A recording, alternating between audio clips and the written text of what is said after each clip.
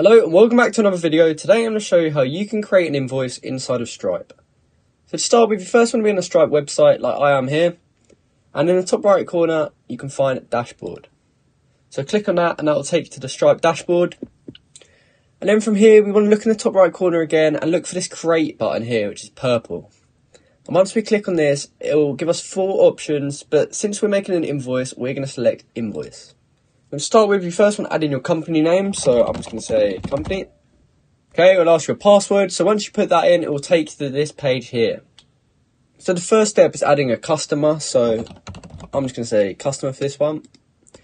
And you also want to add in their email too, so customer@customer.com. And once you've added in the customer, you then want to look for the item that you're billing them for. So if you click on this, you can either create a new product or add a one-time item so that it can be added into your invoice.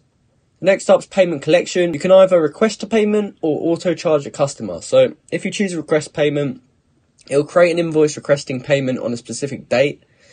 So you can choose from these presets, or if you want a custom date, choose custom and then choose whatever day you like.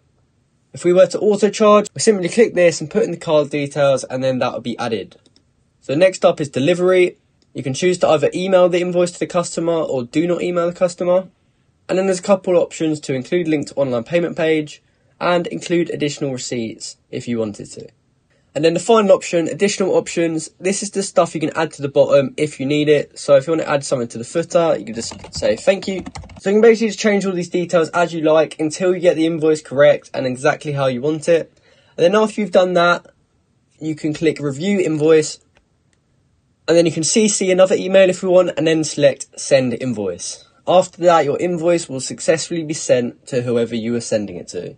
So I hope you found this video helpful and hope you successfully managed to set up and create invoices in Stripe. If you did, please comment down below to say that helped you out and like and subscribe for more content like this. Thank you for watching.